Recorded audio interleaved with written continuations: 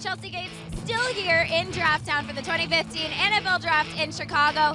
What we're about to do now is attempt the 40. This event is put on by Fusion Sports. I'm expecting to do about as well as Chris Johnson.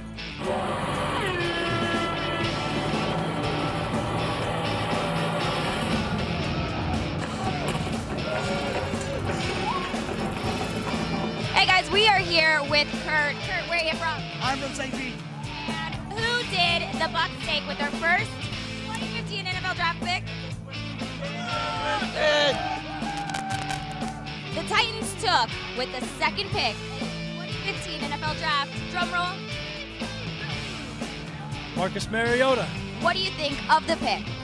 I'm really excited. I think he has a huge upside, especially, with Ken Wisenhunt being the coach. I just think they could develop him. He'll be a good player, down the line.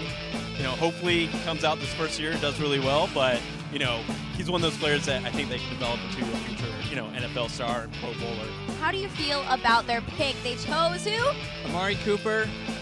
That's cool. I was initially hoping for Leonard Williams, but he wanted to be a Raider, but, we need some offensive weapons for Carr. So can you believe that Leonard Williams fell down? It's like a gift, a draft day gift to the Jets. Yes, it is. Very excited.